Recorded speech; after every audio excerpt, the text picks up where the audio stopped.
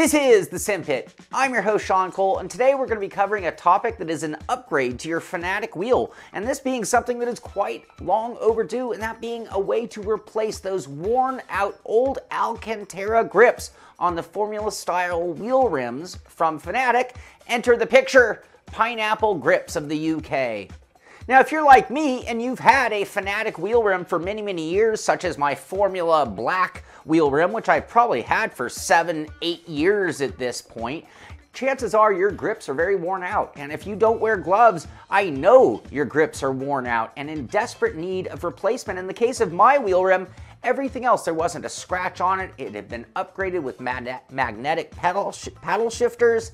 It was just the grips giving it that dated look, and it was in much need of a refreshing or an upgrade. And again, that is where Pineapple Grips come to the rescue with their pre-manufactured and recovered original grips to choose from. Pineapple Grips is based out of the UK, and they have a variety of recovering options to choose from, covering most of the Formula Style rims from Fanatec. They offer anything from 3D printed grips to replace your old ones, or you can send in your old grips and a couple of weeks later they'll return to you re-gripped in your choice of covering.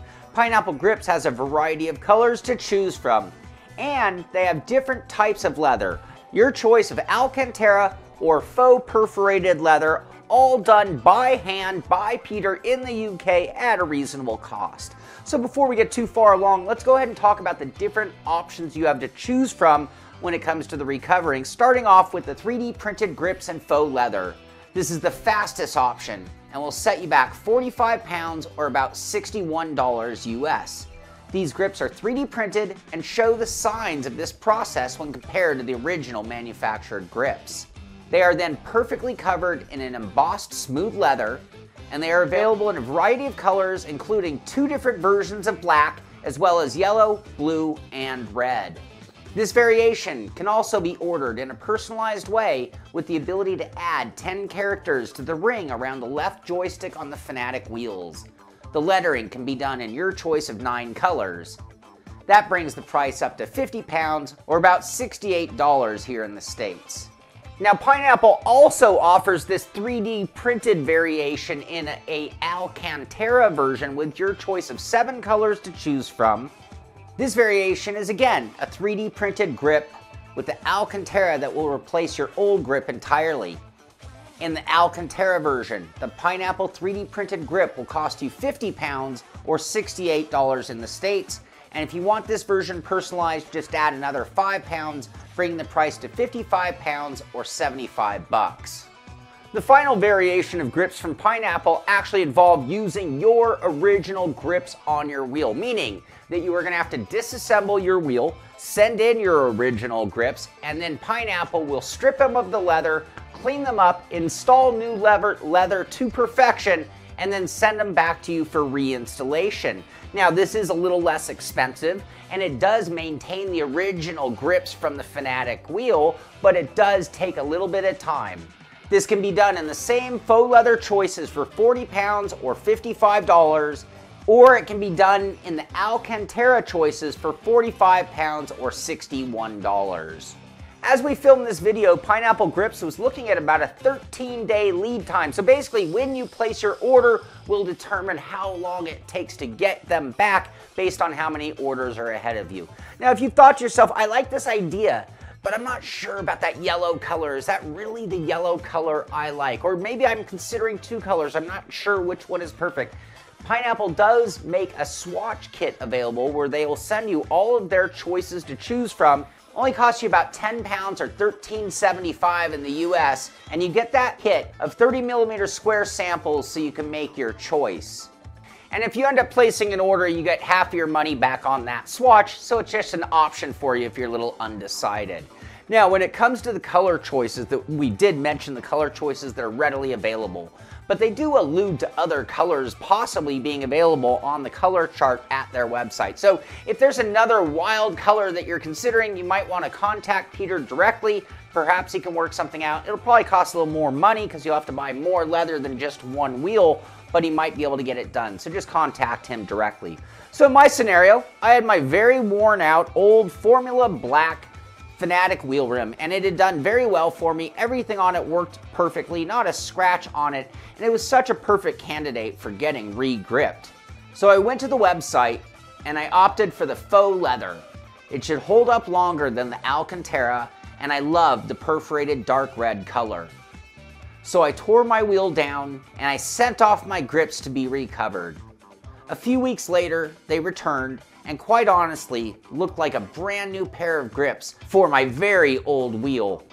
So I installed them back onto my rim and then had what looked like a brand new Fanatec wheel, but even better in my choice of color. Now I know I went from purchasing options to there's my wheel ready to go, but I do want to talk about the installation just a little bit, which I would say is a medium level project. It's not super difficult, but it's not super easy. There are a few steps that are involved, and it is well covered at the Pineapple Grip website. Now, depending on what model Formula Rim you're using, there are two different sets of instructions, and there are a few early models that it can't be re-gripped. You'd know whether it had screws on the back or not. If it has the screw holes, chances are you can re-grip it, but you have all that information at the Pineapple website as well. But it starts with removing your old grips. And for me, I just followed along with their instructions. The demonstration was a Formula Black wheel, which was nearly identical to mine, and after 9 steps, my old grips were removed. You just have to follow the instructions, you just have to go in the right order, and everything goes very well. From there, when you receive your new grips, you can reverse the steps to put your wheel back together again with the new parts. 9 steps later, you have a brand new wheel rim, or what looks like one. My color choice has turned an average wheel into a wheel that I can best describe as sexy.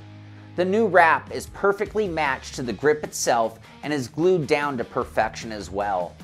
I myself have tried gluing down grips. I've tried making my own 3D grips and covering them in leather, and what a nightmare the project was, and in the end, it came out looking like a hack job. Pineapple grips, the finish on them, the glue, the cutting of the material, the way it fits the grip, it looks like it was done by the factory. The faux leather has a good feel to it. No, it's not as soft to the touch as the Alcantara, but it also allows me to race this wheel without gloves if I want, and it should hold up rather well. The seam area of the wheel is a bit more pronounced than the stock variation. For one, the eyes can see where the two halves of the grip sandwich together. This is partially because the lighter color of the red shows the shadow of the line, and also in part to the perforated leather pattern changing. With my hands, I can feel it slightly if I run my fingertips over the seam, but when driving, I don't feel it at all, even with bare hands. I was also sent a pair of the 3D printed Pineapple grips with my order. That way I could feel and see the differences between the two. And the biggest difference being right up the front, I wouldn't have had to tear my wheel down in advance and send my grips in and wait for their return before putting it back together again. I could order the grips, wait for them to come in, and then go right into the process. Now the process for the most part is really the same. The biggest difference being the alignment pins that need to be installed on the new version, and then using the machine screws that are included to put it back together again. Other than that, you'll follow along with the instructions, and 9 steps later the grips are off, and work those steps backwards, and you have a completed wheel again.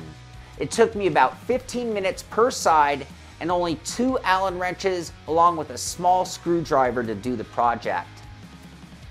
As a 3D printed handle, these grips are not quite as smooth as the manufactured stock handles. You can see the typical lines of 3D printed construction in the plastic area of the grip.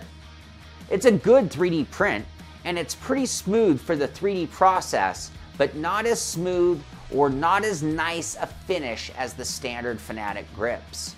However, there is one advantage of the 3D grips in that they can actually be personalized. My set has my name printed onto the ring around the left-hand joystick on the wheel. The overall shape is perfect and is the exact same as the Fanatec stock grip. The covering of these grips is also near perfect.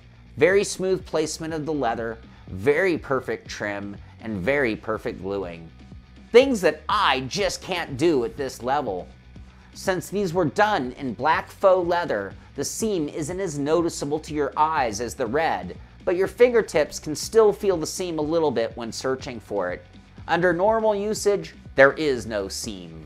Functionally speaking, both pairs of pineapple grips worked very well on the wheel rim. When out on the track, I basically couldn't tell the difference between the two, the 3D printed ones versus the original molded ones. That is, at least as long as my hands were on the faux leather. Now when my thumbs drifted up to the thumb holds of the 3D printed ones, I definitely could feel the lines in the grip a little bit. It's a slight texture. Perhaps some might even like it for a little bit of grip sensation instead of smooth. Others might see it as being inferior to the stock grip smoothness. The 3D printed grips were also very strong. I twisted on them, I squeezed them, and I never heard or felt any kind of movement or anything that would make me think they wouldn't hold up. And being that both variations of mine were covered in the faux leather, it meant that I could ditch the gloves if I want to and not worry about wear of Alcantara. It's a choice that I made, and it's a comfort that I actually prefer long-term over Alcantara for my selection. They both did a great job of freshening up my old wheel and taking the only part of the wheel that really showed any signs of wear and made it brand new again and personalized with color or even my name. I just love the ability or the freedom to be able to choose a color to match your rig, match your styling, maybe match your team colors, whatever you're trying to do, but it definitely personalizes things and takes it one step further than a stock Fanatec rim. I could even make the argument for doing this to a brand new rim not in need of grips, just to have the color choice on my wheel. I also love the ability to get rid of the Alcantara. I swear I now have a love-hate relationship with Alcantara. Sure, it feels great. Sure, it's fine or high-end. But it just wears out so darn quickly. It forces you to wear gloves, which I could argue indoors just isn't necessary, or maybe not the way that I want to do my sim racing, mainly for heating issues, but also for simplicity's sake. I just don't need the bulk of gloves. It actually changes the way I drive. So being able to ditch the Alcantara, have something that still feels good on my hand and won't wear out very quickly, all is a big, big bonus for a wheel rim that you care about and want to protect for a long time. So I hope I've told you everything that you want to know about the pineapple grips and the process of getting them so that you can put them on your own rim. And really, outside of selling your used wheel rim and buying a brand new one to replace worn out grips, this is really the best option. And then obviously, I mean, this is a project that you could always take on yourself. You could take your grips off, you could strip the fabric off, and hopefully you do a better job than I did of putting the leather back on the grips. Otherwise, it's gonna look like, well, like my DIY wheel, which wasn't exactly pretty. So I want to thank Peter Parnell of Pineapple Grips for sending me these, letting me test them out, letting me show them to you, and most of all, I hope you've enjoyed this video. If you did, be sure to give it a thumbs up so we know we're doing the right thing, and of course subscribe so you can be informed when we put out new videos, new reviews, and things like this. Thank you for watching. This is the Simpit. I'm Sean Cole, and I'll see you on the track.